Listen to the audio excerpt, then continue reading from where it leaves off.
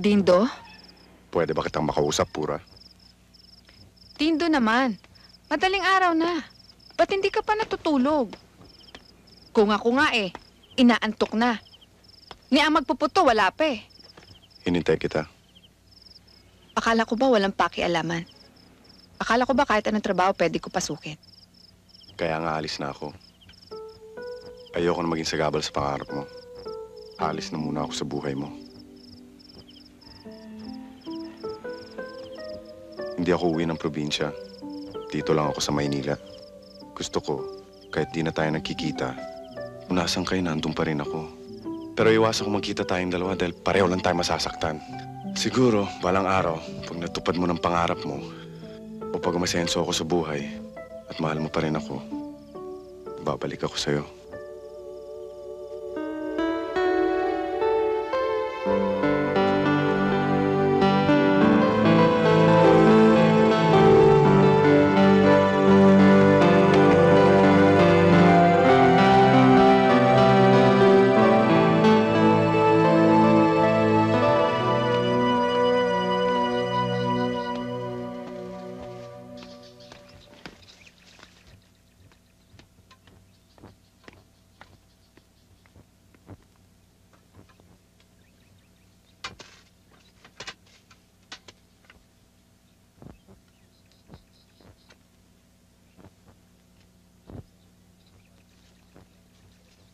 Babae ba, Dad?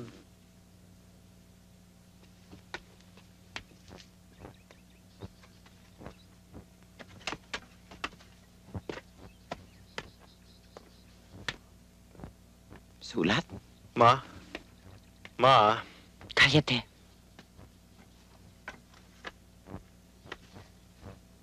Ma? Cool ka lang. Natitense ka na naman.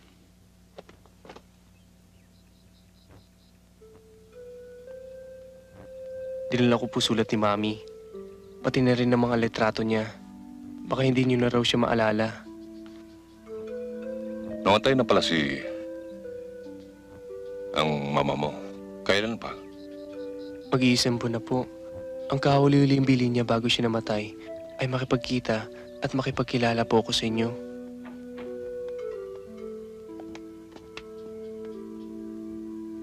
Magandang umaga po sa inyo.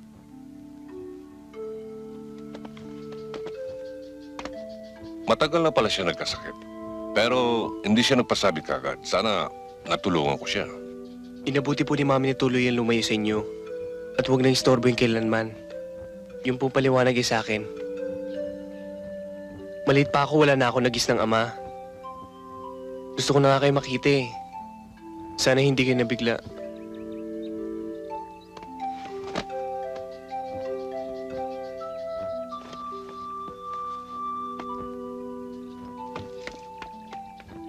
Dad!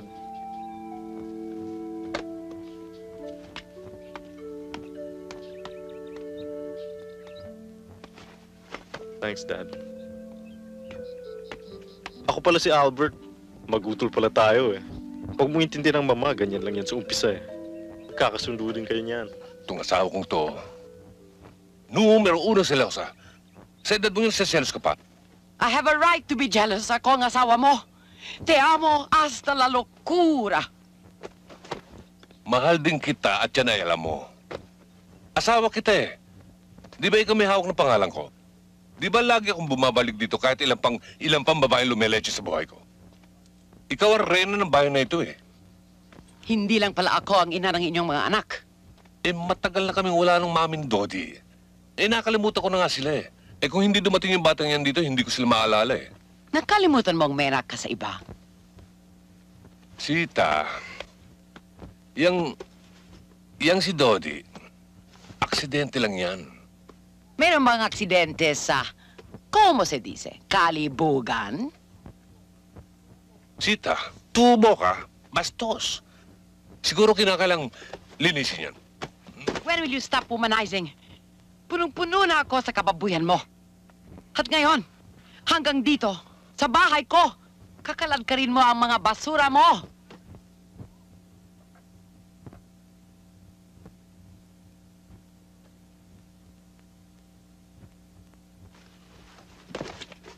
Mukhang mabait ka.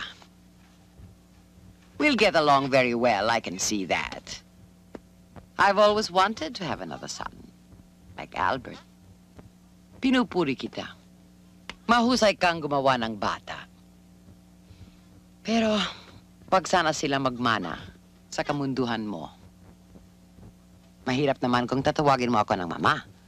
Dahil may mama ka na. Tawagin mo na lang ako ng Tita Sita, Panalo ka na naman, Dad. Kailan ba ako natalo?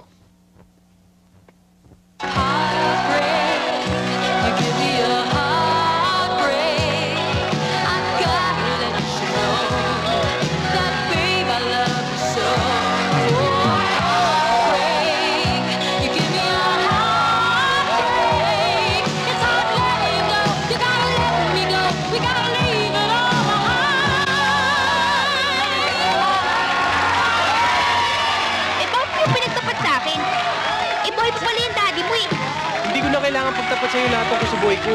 Personal na yun. Personal? Ano ba personal? Shit ha, boyfriend kita. Kaya dapat malaman ko lang lahat.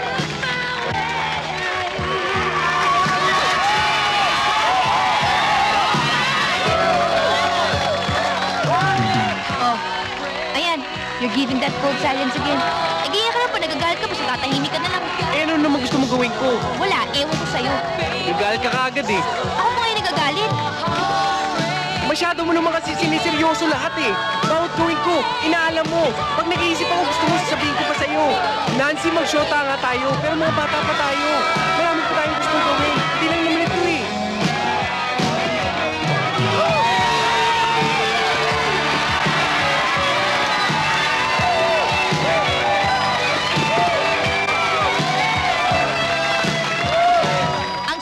You really don't care for me. Mapupunta na naman ba tayo dyan? Oo naman ah. Kaya ka naman nakapag-on sa akin dahil... Go to hell! Nancy! Nancy!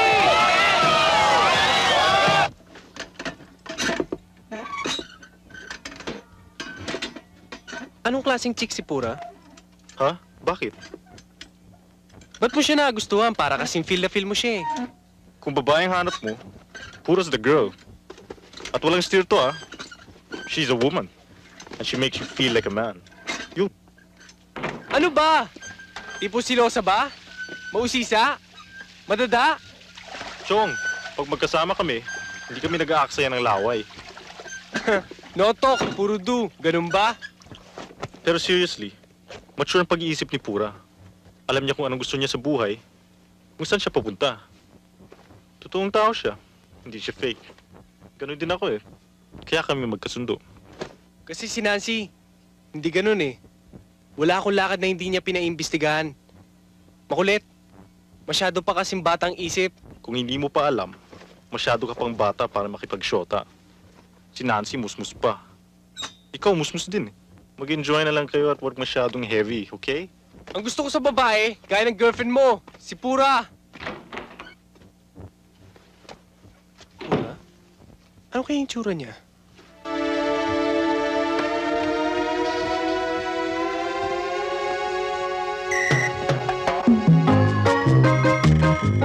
Hello, young man. Nasaan ang kapatid mo? Wala, umalis eh. O sige, ikaw na lang pagtitripan ko. Titingnan ko kung magkapatid nga kayo sa butot sa laman. Want to learn a few tricks from a woman like me? Ha? kalalabas sila ni Albert. Siguro nasa labas pa yung kotse niya. Saan naman nagpunta yon? Ewan, hindi ko alam. O halika na, sumama ka na. Huwag ka nang mag-isip. Yan ang problema sa kabataan ngayon. Isip ng isip, walang nangyayari.